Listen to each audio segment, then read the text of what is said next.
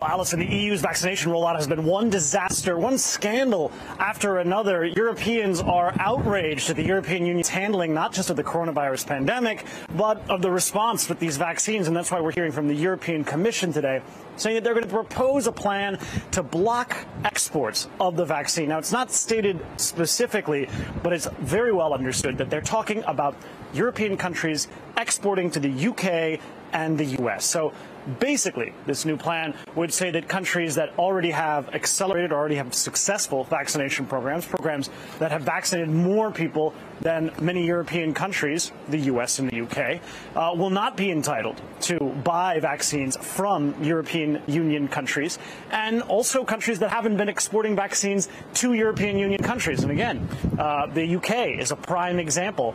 Now, lurking behind all of this is Brexit and this notion that the UK, after having left the European Union at the beginning of this year formally, that they're now able to vaccinate their people on a much, much faster rate. Now, that's not exactly what happened, but the optics are there.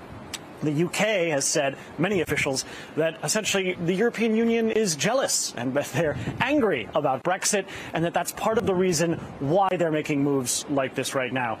But when we're talking about this effort to try to block exports from the European Union, this has happened before. This happened when Italians had tried to export at one point vaccine from Italy to Australia. That was at least temporarily blocked. And so this could happen again. And, you know, this all has to do with the fact that the European vaccination effort has been so slow.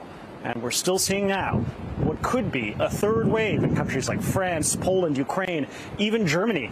And those countries are once again considering or already have tightened regulations and restrictions once again to try to confront a spike in new cases, deaths, and hospitalizations. So the European Union is in a desperate effort to try to get their act together, and blocking exports of vaccines, that could be one way of doing it. Hey, NBC News viewers, thanks for checking out our YouTube channel. Subscribe by clicking on that button down here, and click on any of the videos over here to watch the latest interviews, show highlights, and digital exclusives.